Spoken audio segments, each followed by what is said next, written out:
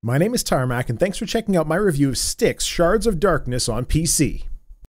The Styx sequel is a lot like the original, as you would expect. It's developed by Cyanide Studio and published by Focus Home Interactive, also as you would expect. The game is out March 14th on Steam for a base price of $40 US and on PS4 and Xbox One for $50. This footage was recorded on an i7-5820K with 16GB of RAM and a GTX 1070 video card. I also did receive review code for the purpose of this review.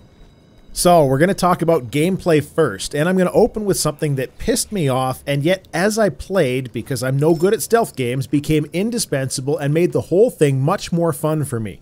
Styx includes a pre-order bonus for a pair of items from the original game, the Akanash set, and the dagger disintegrates corpses of NPCs that you kill immediately, leaving no trace. This bothers me for two reasons. First of all, why in the hell would you give pre-order customers an item that is blatantly overpowered like that in a game about stealth, hiding bodies, and other similar aggro-based mechanics?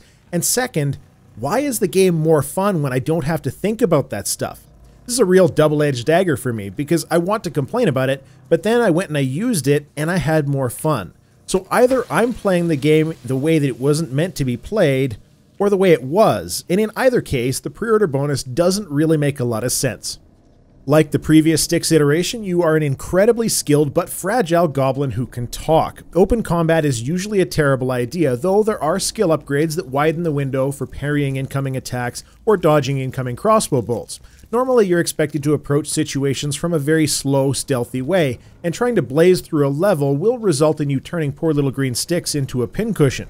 This really is the game's strength, because at the end of the mission you feel like a badass for making it through an area with tons of enemies relatively unscathed. From a control and mobility standpoint, there are some mechanical issues, one in particular that I have a tough time describing, but is related to how your character moves and interacts with the world for things like ledges and other terrain. It feels almost cheap. When you play a stealth-ish game like Assassin's Creed, the movement is fluid and just feels really good to play. But in Styx, the movement is just a tad more rigid in many circumstances. Climbing ropes is a much more jerky motion, grabbing ledges is easy to misjudge, and the window for error seems much lower. But by the same token, the low ground stuff, sliding under a table and following an NPC that's walking by, works really well. As I said, I have a hard time describing exactly what it is here that didn't feel good, but it's just a general feeling that the movement of the character wasn't as polished as perhaps it could have been. That's not to say it's bad, just that it could have been better.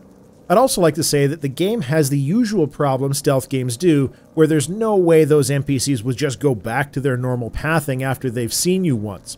This doesn't bother me all that much because in my opinion, it's just a reality of how stealth games need to be made, but I could see it bugging some people, so I thought I'd mention it. Styx is outfitted with his dagger, sand to put out torches from a distance, glass objects that distract nicely, one-hit kill darts, and numerous other traps and stealthy shenanigans if you spec your goblin assassin the right way. He can spawn a clone which can distract enemies just like in the first Styx game, and you lose less health if a clone dies than you would have taken yourself, so that's good. Personally, I found that speccing into stealth was the most fun because I really enjoy making use of the amber-based invisibility. Amber, if you're not aware, is the mana bar of Styx. You can craft or find amber and health potions as well, but can only carry a few of any of those implements, forcing characters to use them sparingly in more difficult situations. While I do have some reservations about things like the controls and the pre-order, please don't take this for a serious, vicious critique. None of these are deal breakers, and as far as gameplay for a $40 AA level game, it's good. What I really want to call out as incredible amid those good and rough elements is the level design. Each area is unique in both its look and feel relative to the races and social status of the denizens who make these areas their home.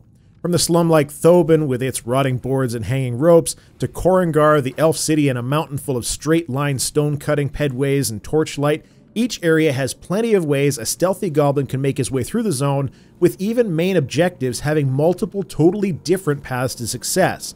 These levels are really where the gameplay is allowed to shine. I was less impressed by the story though. The basic premise of the story is that Styx is given a job to do, he has to steal a thing, and through the next few levels he goes from failure to failure with everything getting worse as you progress. I'm not all that concerned about the negative progression style storytelling, but the overall plot is a bit underwhelming. Though I will admit that there is a section involving elves that is a really great change to the traditional elf style lore. All that said, when comparing story-related elements to the original Styx and what I've seen from it, I do want to commend a solid improvement in voice acting. There are still some NPC lines that are really bad and felt like they were delivered by friends and family of the dev team rather than professional voice actors, but for the most part the VO is good.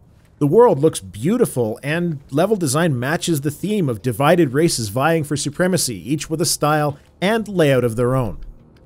Shards of Darkness has some really amazing backdrops for levels. More than once, I just stopped to look around because it really looked gorgeous. Everything is well textured and detailed. The only issue that I have with the graphics is frankly the NPC faces. Styx looks great, expressive, and really well done, as you would expect for a character that you're going to be looking at in some way or another for the next 20 hours of your life.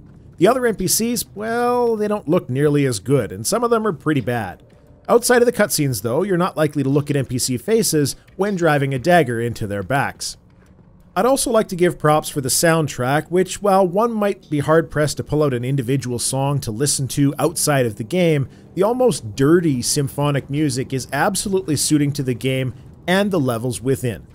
Now, just to mention this briefly, I did have some issues in performance when using MSI Afterburner to capture video, up to and including a full-on system hard lock. However, after switching back to NVIDIA Shadowplay and just using Afterburner to put the performance numbers overlaid on the screen, any of those issues were completely gone. So I just wanted to bring that up as a little aside. Styx maintained a steady 60 frames per second on the highest settings after that. The only issue performance-wise that I have is that the game takes a solid minute from hitting play in Steam until you're in the game, which granted is not as awful as it could be, but it also isn't great. It's got full controller support, but I played it on a mouse and keyboard out of preference. Keyboard keys can be rebound, but the controller cannot. Audio options include sliders for music, effects, interface, and voice, and difficulty is handled both by a difficulty option in-game, but also through the usual UI elements like turning detection icons off. And finally, as an Unreal Engine game, the display options include resolution support up to 4K, draw distance, anti-aliasing, post-processing, shadows, textures, effects, and VSync. It doesn't get down into the weeds on settings, which isn't all that bothersome. Sure, having 5 different sliders for shadow quality would be great for those who want it, but I don't have time to try to perfect settings. It's also worth mentioning that the PC version of the game has higher quality textures, better anti-aliasing, and shadow distance, so props for letting the platform do what it's capable of. Before I summarize, I need to explain one thing that is not part of this review. Shards of Darkness includes a co-op mode as well, where you can bring someone into your game or put yourself out there to play with others. The developers asked that no footage of co-op be included in reviews due to a launch day patch which will fix stability and performance issues. So, on that basis, I am reviewing this game as if co-op doesn't exist. But let me say, 2 people running around assassinating everything in sight does sound pretty amazing.